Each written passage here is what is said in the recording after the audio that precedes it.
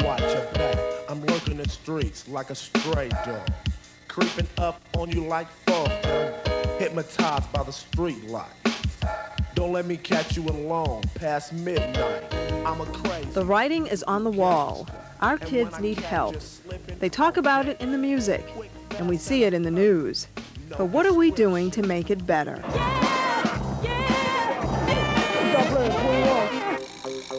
If you can't make any basket, you still can have fun here.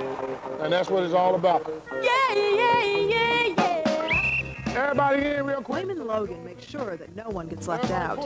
In fact, that's why he started Dayspring Youth Outreach some 6 years ago.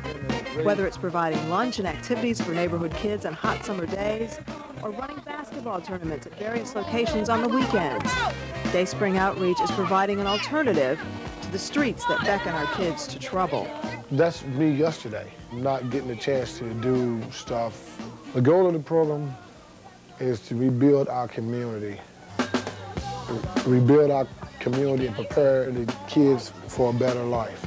Together with his wife Tammy, the Logans have spent thousands of dollars to get the program going. Nobody else is doing it. The school system's not doing it. The government's not doing it. Even the individual parents are not doing it. So therefore, somebody else has to step in and fill in that gap. I see the results of what happened in their life. Now, I'm gonna learn from their mistakes. Are y'all with me on this? In other words, not on that, you can look at the Dayspring fills the gaps in many ways. Get the Word Hotline. Get the Word Hotline connects troubled young callers with Dayspring kids who listen and can relate to the callers' problems. Hopefully your friends that be skipping school won't be skipping school. They'll be coming to that program just as you was going, and they can say you're popular. Well, it's like a referral agency that refer youth to different organizations to refer help. You have to reach out. We answer the phones, and like people that think that nobody listens to or their parents don't want to get involved with, just call us and they get help and send it to an organization. You ever heard of Waymon Logan? And when the phones aren't ringing, Waymon is working with the kids, building their self-esteem and confidence. Myself, like this. And you got to reach your hand and look them in the face when you talk to them. He'll tell you about your attitudes.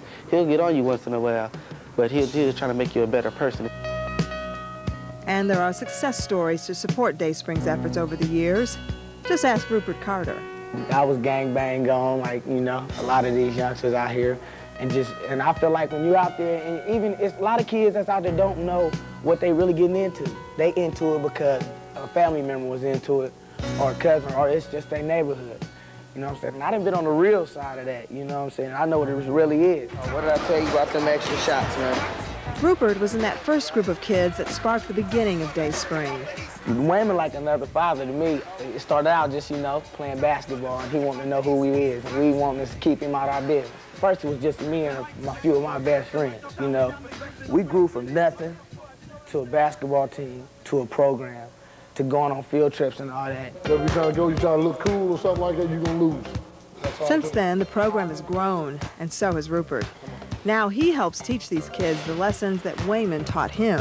He always showed me that I was my own leader before I knew I was a leader. I need captains from both sides. Let's go.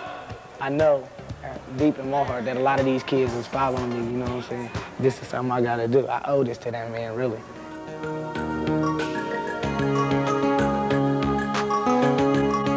We all owe something to this man who cares so deeply for our children.